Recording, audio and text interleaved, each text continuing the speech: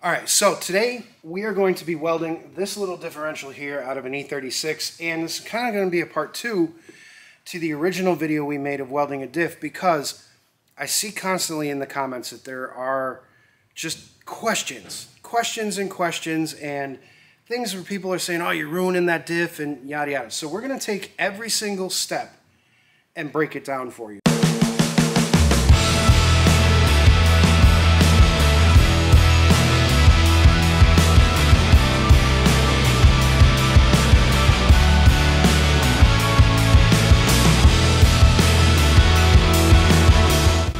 Don't worry about that little guy.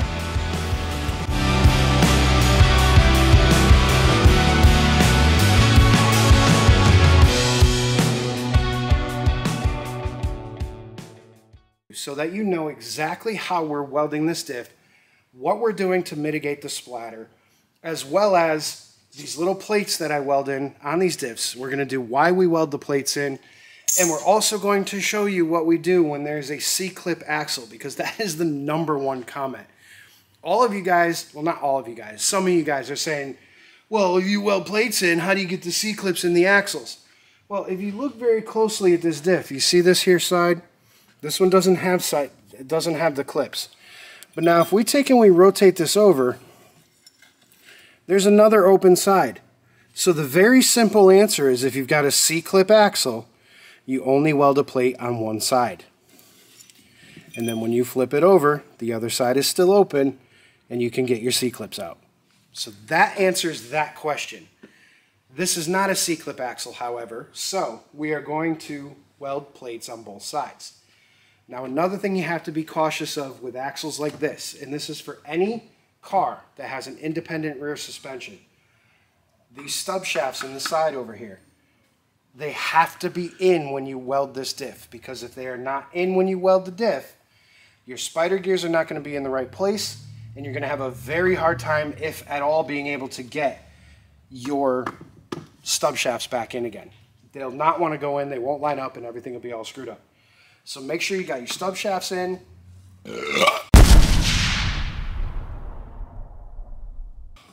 Make sure that you have your axle shafts in, or some sort of axle stub in there if you're doing a straight axle, just so that your gears are lined up, so when you go to put your axles back in, everything fits like it's supposed to. Okay, so one of the things you want to make sure of before you start welding this is that you want these gears to be as parallel as possible, because again, when you're welding, fit up is the most important thing. So if you've got these things set like this, and you have this giant gap here and no gap here, and actually let me grab a screwdriver so I can point better.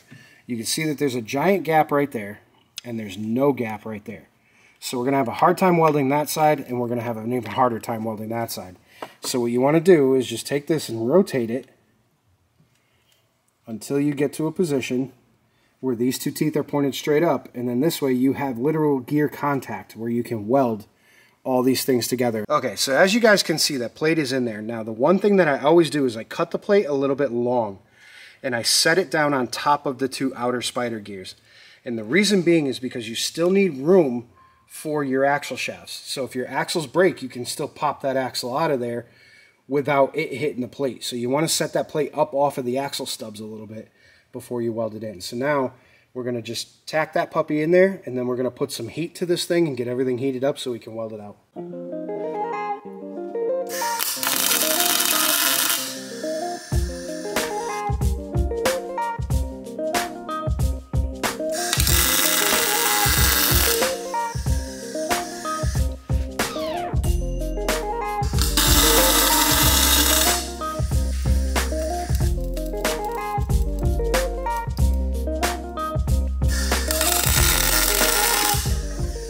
Alright, so for those of you worrying about the spatter that's going to get all over this when we start welding this thing, what we're going to use is this neat little stuff called nozzle gel, or nozzle dip, or whatever. And no, it's not to dip your nozzle, it's to dip the welding nozzle in so that the slag doesn't stick to it.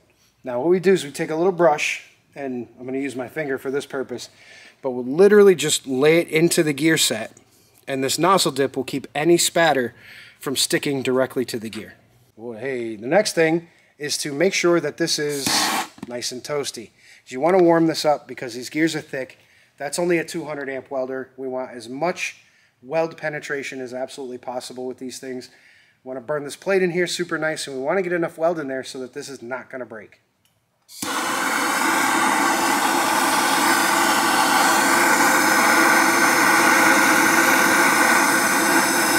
Just some nice even heating. I try to get it up to about 165 to 200 degrees.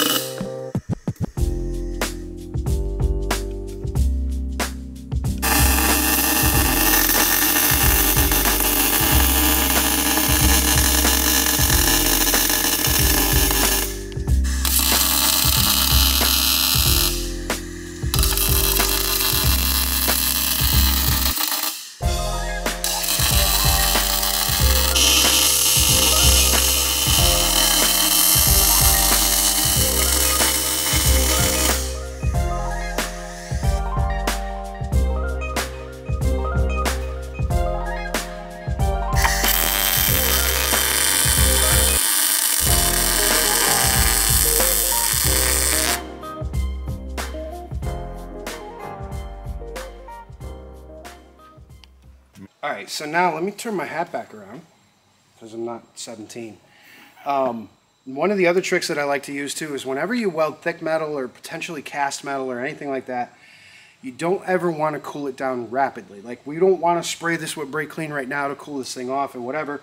We want it to cool naturally, because if we don't let it cool naturally, the fact that we welded mild steel to hardened steel could potentially cause cracking, and it could cause pieces of the weld to break off. And that's never good, because then it gets into your ring and pinion, you blow the ring and pinion. So what I like to do is I take these little guys here, which are just, they're basically Kevlar finger liners for when you're TIG welding so that you don't burn yourself. And these will retain heat. So I like to take these and just stick them right over top of the diff like this. And it'll make it cool off a little bit slower, so that if you get a weird breeze or whatever, it's not going to rapid cool this thing. So now we're just going to let it cool. Once it's cooled off, we'll hit it with some brake clean. We'll make sure that we don't have any, boogers on the ring and pinion. And then once that's done, we'll put it back together, fill it with fluid, put it in the car. All right, so I hope that clears up a lot of the questions that you guys had about welding the diff. And now that this thing is all cooled off, I like to clean it out with this here brake parts cleaner, and then go through it with maybe just a magnet, just to make sure you get all the little medical particles. No, medicals. Make sure you get all the particles out of it so that there's no metal left in the diff. And, you can look for little shinies and pieces and whatnot, and try to get everything that you can. But I always recommend to the customer that, you change the diff fluid after the first run or so. Run it up, get it broken in, change the diff fluid just to make sure you get out everything that you had in there.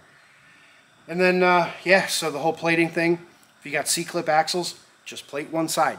Don't plate both sides, because then you're not getting the axles back in. If you do get them in, they're going to fall right back out because you can't put C-clips in. So, a lot of misconceptions there.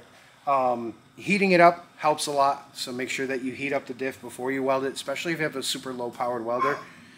We have a 200 amp welder, so everything is good. But without a 200 amp, if you got like a 100 amp welder, you're going to need to heat the crap out of it to get it to go. So, hope you guys enjoyed that one. We're going to put this diff back together. He's going to get it back in his car, and everything will be good to go.